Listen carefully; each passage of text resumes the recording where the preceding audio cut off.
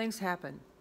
Things happen that really take full, full front center with us, that we have to deal with, and we can't minimize or, pretend like they don't.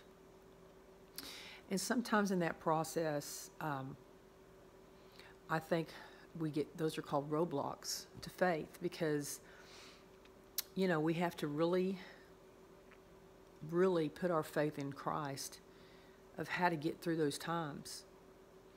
And we may come across roadblocks where we don't know what to do. I'm not going to lie, but I've gotten mad at God in the past about things that have happened to me physically, or outcomes that happen with people or jobs or whatever, my car getting hit, whatever it might be. And those roadblocks sometimes make us hard, or make us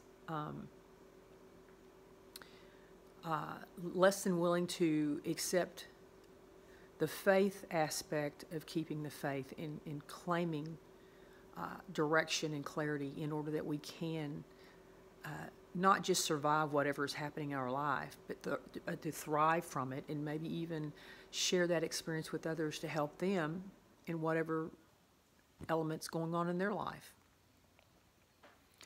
So yes, we really do need to faith it till we make it, not fake it till we make it.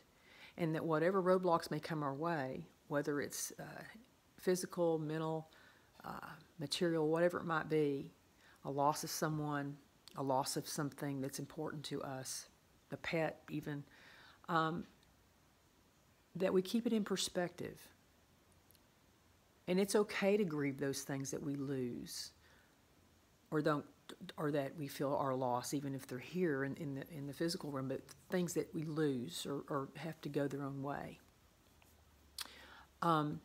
Because everything does happen for a reason, and everything does have the potential for us to build our faith with Christ, and to seek, maybe a better way, or a new way to deal with things, or even a new enlightenment that we can share our experiences with others and maybe help lighten their load. Of course, it's not the easiest thing sometimes to remain faithful.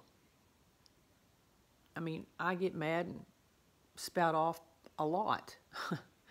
And sometimes I'll say it to myself. Sometimes I'll just say it out wherever, just because I'm frustrated. I don't like that outcome, or things aren't happening quick enough for me. And we just got to take a grasp, a grip, get ourselves together, and know that we're human. And yes, we fail. And yes, we don't always trust. And yes, we sure don't always have faith. But we've got to keep trying and do our best every single day, because every day is not a cookie cutter day. Every day is a brand new day with brand new everything in it. Even the air we breathe in is new air. So whatever obstacles may be affecting you, to maybe squelch your faith, to make you feel minimized in your commitment to seeing the glass half full, or even in trusting in God that He's going to help you through it, rethink that. Take a pause and inhale, and just know that you can and will get through this. And yeah, through the help of Christ, and through the help of your friends, your family, those that care about you, in your circle of love. Our experiences aren't always meant to be, rainbows and butterflies, that we go through. And, that's why we do have other people in our life that can help us and nurture us along those times that we really feel like that maybe we're alone. And even though we're not, that because God is with us, whether we ask for His help or not, but that we can reach out to them and they can lift us up and help us build the faith that sometimes is wavering.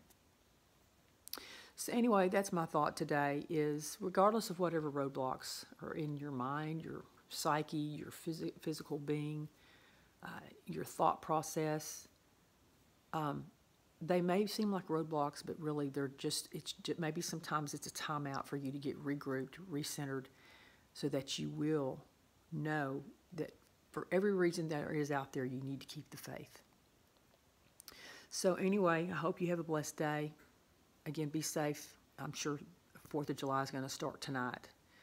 Be careful with the animals that get loose and are trying to run out of the street away from the sounds.